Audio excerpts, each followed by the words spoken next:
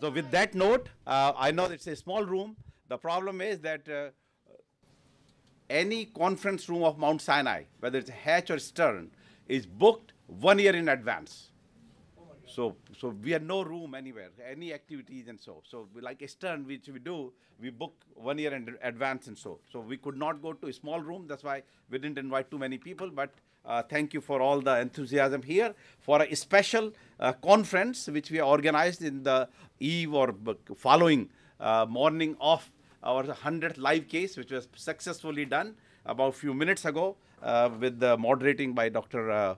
Mehta, who has done all 100 cases moderation, and Dr. Keeney, who has done 100 cases live, and of course me giving a lecture and taking through for these complex cases.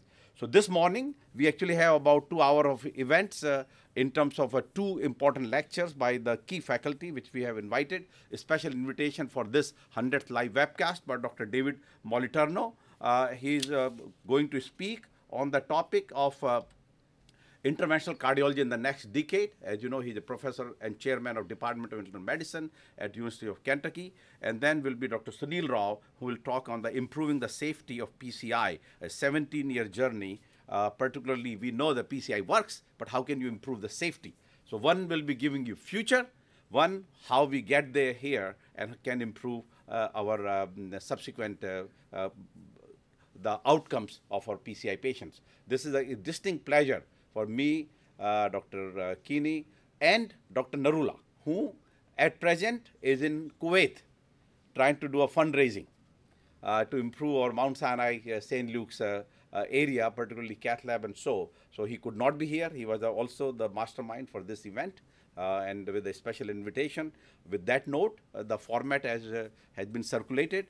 We'll have 2 lectures followed by, we have 4 fellows have selected their interesting cases, which will be presented with the discussion by our expert panelist here.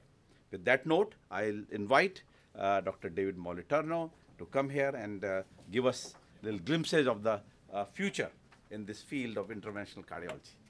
David? Thank you very much.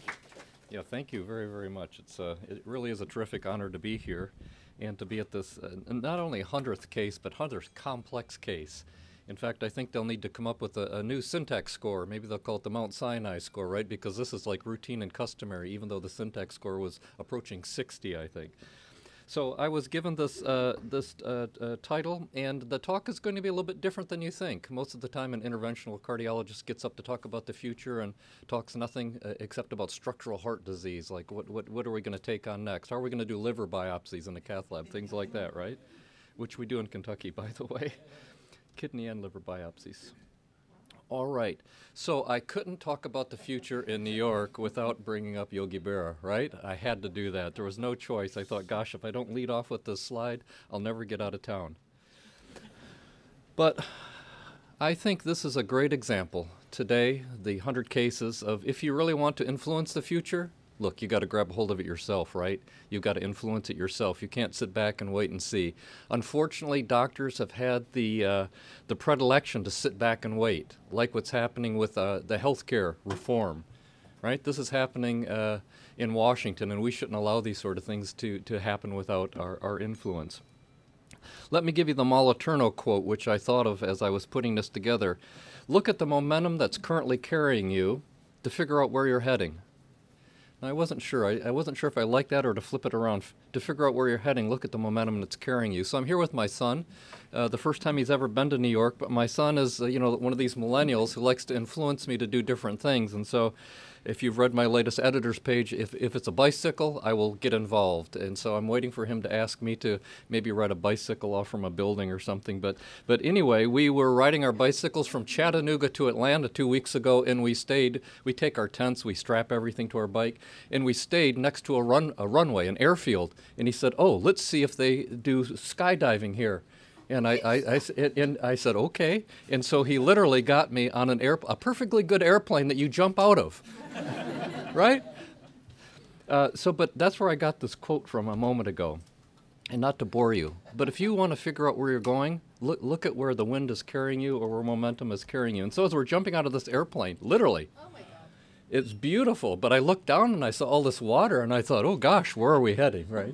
So, but this isn't actually us, this is the people right after us, because if you know about anything about skydiving, when you first go, they attach somebody else to you who knows what the heck you're doing. It's kind of like Annapurna being with Dr.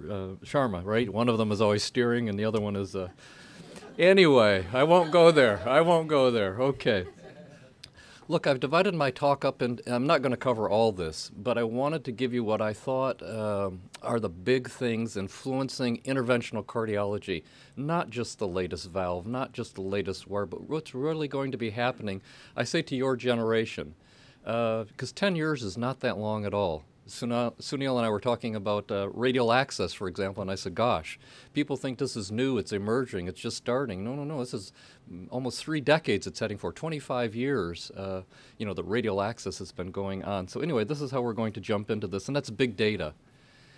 You probably know this already, but so much data is being collected about everything we do, but what's going to happen is this is going to become more instantaneous. Not only how are you doing with regard to clinical outcome, but how are you billing, how are you documenting, how are you coding, and the government's going to influence that. So here I'll just throw together a couple meta-analyses, and so this is what's going to happen. Large data sets are going to get pushed together, but soon I think online FFR data around the world could be collected to see how it's influencing practice, right? You can easily upload this stuff instantaneously, but here is just FFR looking at nearly 20 studies, 3,000 patients, but showing that if you use guided procedures like was done today in the cath lab, not just looking at the angiogram, right, because we thought the beginning of the LED looked relatively benign, but when you got in there you could see it was under 4 millimeters squared, and that really influenced the case dramatically. And so I think that soon the government, somebody's going to start forcing us, wait a minute, why didn't you use FFR or IVUS or OCT or something, because now we have plenty of data to show how this is affecting outcome. So this is the same thing here, 3 randomized trials using IVUS guidance. The same thing. In red here is what happened if you use IVUS guidance, a substantial decrease in MACE, myocardial infarction, and even leaning toward a benefit with regard to cardiac death. It wasn't statistically significant, but this idea that we have to start embracing this. And so this is, I could stop right here, I won't, but this I think summarized the 100 cases that we've seen over the past years and my first couple of points. Volume is directly linked to experience. The more you do, the better you're going to get. I heard Sunil talking to one of the fellows saying, don't worry, as soon as you graduate you're going to learn so much in your first year because your experience is growing with your volume of activity. But what we found in looking at people who do a lot of procedures, high volume, is that they're more likely to stick with the guidelines, appropriate utilization criteria, and we see that they're then getting better outcome. And I mentioned this today in the cath lab that if you look, something like 40% of all interventional cardiologists in the U.S. are performing 40-some cases. So I suspect, taking my first couple of concepts and pulling them together, I suspect, Big Daddy, whomever's watching us in the insurance companies and such, are going to start insisting that very complex cases, high-risk cases, are going to need to be referred to places like this. It's the same thing happened, for example, with transplantation. You can't just dabble. To be a good transplant center, you've got to do plenty of cases to become very good at it. With regard to pharmacology and genetics, I'll just mention a couple of things. Look, we've been doing this a long, long time, and I'm convinced we're making, smaller and smaller and smaller advances. Why is because we've gotten event rates so very, very low. What I want to say is, though, this has been going on a long time, just like with radial artery intervention. Aspirin was discovered in the late 1800s, by the way. And this is a paper, by the way, from the South, Mississippi Valley Medical Journal, 1953, where this person was in a contest, kind of like a poster competition, say at the ACC, and he concluded that a regular aspirin is advised to all males between 45 and 65, especially for those who are overweight. And what I want you to look at in the very bottom, this guy got third prize, right, 1952 for that observation. So now talk about my lifetime. So I was in medical school. I was already in my residency at Vanderbilt when we did a prospective randomized study of patients admitted to hospital with an acute coronary syndrome, and they either got aspirin, heparin, both, or neither. Neither one. Can you imagine? So in my lifetime, people were not even getting aspirin hospitalized for an acute coronary syndrome. In fact, I can remember Elliot Barnathan and John Hirschfeld did a post hoc study retrospectively trying to see if aspirin was needed during angioplasty. So think about this. It's just amazing. I won't go through all these data, but we were talking in the cath lab, there are so many agents now available, so many agents, but the question still comes, have we found optimal anticoagulation? And so Usman Baber and Roxana are leading a fantastic trial right now, Twilight. Sunil mentioned the concept pulling aspirin out. But here's what I want to point out, and Dr. Sharma mentioned this too, the COMPASS trial. But look on the left side. This is how we've reduced, on an absolute percentage, death, myocardial infarction, and stroke. C for cerebrovascular accident. But on the flip side, look what's happened with major bleeding. I'm not talking about minor bleeding, major bleeding. And so we've got a challenge, because if you subtract these two sides, the left column and the right column, you come up with a less than 1% absolute reduction in events. That's a problem, right? And so I do think it's going to be things like radial access, bivalirudin. It's going to take a combination of things to try to push this towards zero. But as Sunil said today, there's no free lunch. And this is a great example. But this has taken us decades to get there. So what I'm trying to say is, yes, the next decade is going to have a lot, but realize much of what we've accomplished so far has taken many decades. So I wouldn't expect things to be dramatically different. I mentioned this, the far right side, the lowest bleeding rate was with bivalirudin and a radial access. Let me move on just a little bit more with regard to pharmacology in the future. I think this one is a fantastic. The Fourier study, as you saw with a PCSK9 receptor inhibitor, showing that we can push LDL cholesterol even lower, dramatically low, and that we can continue to lower MACE. And so I think this is something also payers are going to push us toward. Okay, we're going to provide you with the oversight of so many millions of people in, say, New York, but we want to see your data. What is the LDL cholesterol? And how are you going to take responsibility for this? So too, people are talking about the CANTOS trial, how fabulous that we're giving a monoclonal antibody to patients with heart disease. But we did this 20-some years ago. We were using pexilizumab during acute myocardial infarction. So here, this drug, an inhibitor of interleukin-1 beta, terrific. What I think is most terrific about this study is not the impressive reduction in C-reactive protein from the blue line and placebo on the top down to the highest dose of the drug in orange. And I'm not even that super impressed by the, less than 1% lowering in major adverse cardiovascular events. It's great, I love it, but is looking at these off-target effects, a reduction in cancer mortality. So you can see here a 51% reduction in death from any cancer with a monoclonal antibody to interleukin-1 beta. And important to me in Kentucky, where we have the highest smoking rate and death rate from lung cancer in the United States, you can see a 2/3 reduction in lung cancer incidence by using this drug. So fantastic, fantastic things. What I'll do over the next few minutes is talk about where interventional cardiology has gone. So this is the table of Andreas Grunzig. This is his kitchen table where he would eat his meals, and this is where he helped with his wife to develop the first angioplasty balloon catheter that we used.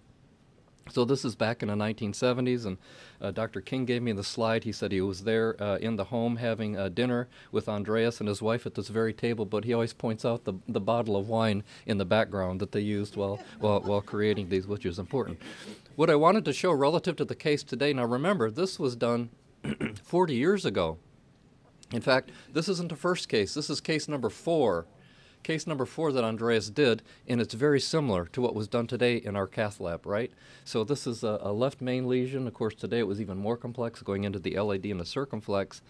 But he did this case, the 4th case, without surgical backup, without the internet, without live broadcasting, but got a very nice result. And so look now, 40 years later, we have a prospective randomized study between bypass surgery and percutaneous intervention with a lower risk score, but now showing had several-year outcome, the risk of death, MI, or stroke, equipoise, roughly 15% among both groups, and so evidencing that we can in fact take on these cases now with good proof. But look, it took 4 decades to get from that 4th case now to this 3-year outcome. Structural valves, I'll talk just a few minutes about that. There's a lot's already been talked about over the past couple of years, but what I think will happen is we'll get bored, and we're going to go beyond these areas. Like I said, in our cath lab, we literally do liver biopsies, we do some kidney biopsies, we do a lot of various things, almost like interventional radiologists, and I think that's what's going to happen in our field. Certainly we'll take on the mitral and the tricuspid valve, but I think we'll continue to go outside of our usual domain. This is the next slide I wanted to point out, and it's back to this idea of what's going to happen over the next decade. Some people say, oh, wow, this big emergence in TAVR. No, TAVR's been going on for a long time. You know, not quite 20 years, but you can see here just with the development of the SAPIEN system, this has been going on for now more than 1 decade.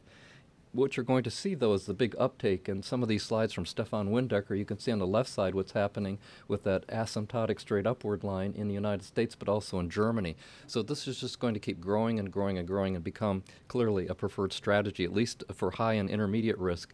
We'll see what happens with the low-risk patients soon.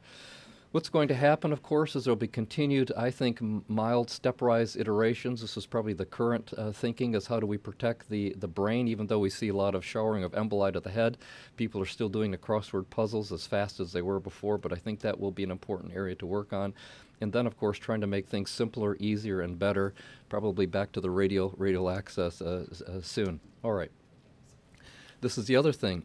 Insurance companies, I think with big data, are going to ask us to do things not only better, but faster. And so this was in CCI last year, showing a same-day discharge after a TAVR. Mitral valve is going to be even bigger, in my view, but more complex and take longer. Why is that? Because there's more people out there with mitral valve disease than with aortic valve disease, and so you'll see red and blue, that red will, in the next decade or so, take over versus TAVR just because of the volume of things. There are multiple ways, though, to approach the valve. One of the things the surgeons taught us early on, better to keep your own valve. So the surgeons will often say the best valve you can use is the patient's. And so I think there will be more inkling or leaning towards valve repair versus replacement, even though, like in surgery, replacement may be the easier thing to do. I believe probably the better thing will be to repair the valve. Unlike the aortic valve, though, the mitral valve is very complex. There's a lot happening with the annulus, there's a lot happening with the chorda tendineae, and a lot happening with the valve structure itself. So again, from Stefan and others, we're on the left side, we see a simple, straightforward approach with TAVI. On the right side, probably the mitral valve replacement is going to be more complex and a lot more toys for us to deal with. For example, this is something we saw at the journal recently, and it's the idea of using 3D modeling. So what if somebody already has a prosthetic aortic valve in? If I put in a prosthetic mitral valve in the lower part, is it going to impinge or affect the already present bileaflet aortic valve? And here they actually use 3D modeling, put the percutaneous mitral valve in place to prove, in fact, it was not going to impinge upon or affect the aortic valve. The tricuspid valve will emerge very quickly. You'll see several papers coming out over the next months about this, and it will be at least as big, if not bigger, than the tricuspid valve. Why? Is because it's been overlooked. It's the ugly stepchild of surgical heart disease. There's a lot more of it, but it's not being addressed largely, as you'll see on both the left and right panels. This is roughly representing 1% of all valvular disease being treated mechanically. So too, there will be multiple devices, whether they're put into the vena cava, whether they're put into the valve itself, to try to affect the tricuspid system. I think what this will, no pun intended, bleed over into is the effect of patients or treatment of patients with congestive heart failure. Why? Is because while Dr. Mehta, Sharma, and Keeney and others can affect the the cardiac vasculature, and patients aren't going to be then dying, say, with sudden cardiac death or ischemic heart disease. They are going to transition to have more and more heart failure. And so on the top, whereas we're putting most of our attention in electrophysiologic treatment of patients with sudden cardiac death on the bottom, I think you'll see a move towards more structural interventions to try to keep people alive longer with congestive heart failure. Here's just one example, a clever device that I think will be further iterated. So you can either treat a ASD or you can create an ASD. But you can put pressure sensors on this ASD with a membrane that could open and close. So you could decompress or lower the pressure in the left atrium for somebody who's having pulmonary congestion and decide how much blood to send over to the right atrium, so forcibly giving them a left to right intracardiac shunt to treat heart failure symptoms. And whether you're using something like the CardioMEMS device, but you could use some pressure monitor on the left atrium to see once it reaches a certain level to open the damper and to allow some blood to go into the right atrium. What I said in the case today, and I believe will be the future, is that what's going to happen is adult interventional cardiology is going to start affecting other fields. So there's far more structural heart treatments being done among adult patients. So as you know, there's about a 10-to-1 ratio of adult interventional cardiologists to pediatric interventional cardiologists. And so I think as we keep pushing the envelope for valvular treatments, for other structural treatments, I believe this is going to float the boat and improve pediatric cardiology. But I see this happening in other areas. So one of the things I've tried to do as chairman of medicine is increase interventional GI, interventional nephrology, interventional pulmonary. These fields are slowly withering. What's happened across the United States, to be quick and brief, is that many residents are going into hospital medicine. Why? They can make more money than some specialists, say endocrine, rheumatology, infectious disease. They can make more and they don't have to do a fellowship. Well, what's happening then is people aren't choosing these other areas, and so at our institution we're creating subspecialty fellowships. So we have interventional GI, interventional pulmonary, interventional nephrology, where we're teaching them how to do ultrasound of the thyroid or the kidney and how to do their own biopsies, how to do their own procedures, and this is becoming very popular, and I think what we're going to have to do to support these fields. So what I think is going to happen, in my opinion, is there's probably going to be a convergence at some point down the road where there will be one structural training among cardiac surgeon, interventional cardiologists, and probably interventional radiologists. This is probably going to pull together more of the next decade. And I know important to me and important to Roxanne is also trying to get more women involved in interventional cardiology. My son's an engineering student, and the same thing, there's not as many engineer females out there, and so we need to do the same thing in interventional cardiology. So on the bottom is showing that only 7.2% of interventional cardiologists are female, so I think we will, as a group, as a society, try to improve this. So it was a very quick talk.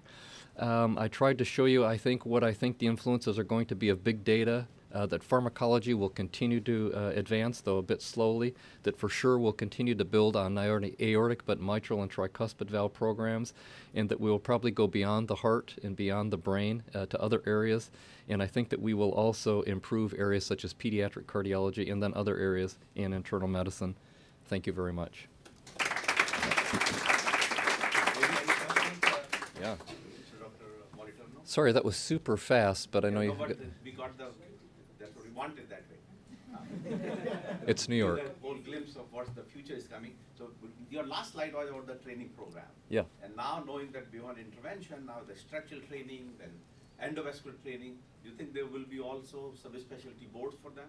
Yes, I sure do. And this is one place I'm pleased at least the United States is out in front. So last week several of us were in Italy, and it's impressive that they don't have formal training, fellowships in Italy for intervention, even though they do terrific interventions. And so I think that the United States is led in that regard, but I do think there will be structural, and it'll just continue. Remember, it was 1999, I think, so 77 intervention started, but it was 22 years later before we got the boards for interventional cardiology. So it'll take us a while, but we'll get there. Yeah, we're 98. You were the first one to take. First take. Yeah. No, 98. 99. She's got you, sorry. I'm right. Usually you're right, but here. 98. No, I remember very well because I went into the test room, and sitting to my left was Steve Ellis, and sitting to my right was Mike Linkoff, and I thought, oh dear God, I'm screwed, right? If they're grading on a curve, I just failed. So actually, Actually, my other side was Greg Stone, and the other side was Marty Leon. Oh.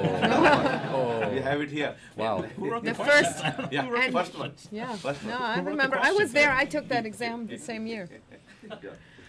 Okay, so any further questions? This has been a great morning, and we really thank you, David, to come here. Yeah, thank you.